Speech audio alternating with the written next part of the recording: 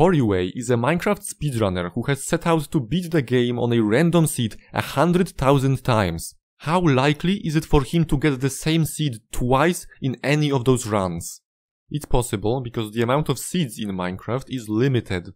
In total, there are 2 to the power of 64 different seeds, which is a ginormous amount, making those chances practically non-existent. However, when playing on a random seed, you can only get 2 to the power of 48 of those seeds. That's because the Minecraft's random number generator doesn't have enough bits to cover all the seeds. So now let's find this probability. Pause the video if you want to solve the problem yourself, and now I will show you my solution.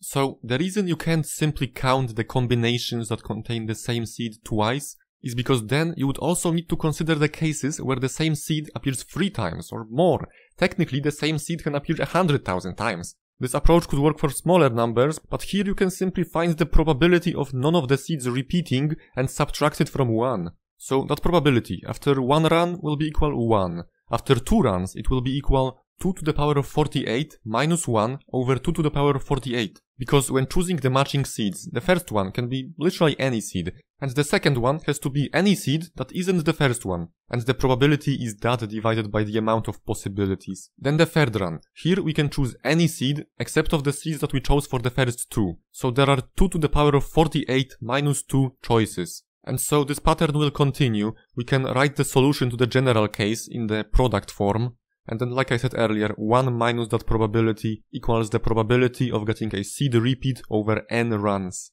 For 100,000 runs, let's approximate this using my Python code. Couriway's chances of getting the same seed twice are 0.001%. So I can confidently predict that Couriway will not run into the same seed twice. I also tested the algorithm for some other numbers. For this probability to go over 50%, you would need 20 million runs, which is a lot of runs, but it's only a small fraction of the 2 to the power of 48 all possible seeds. It's another example of the birthday paradox.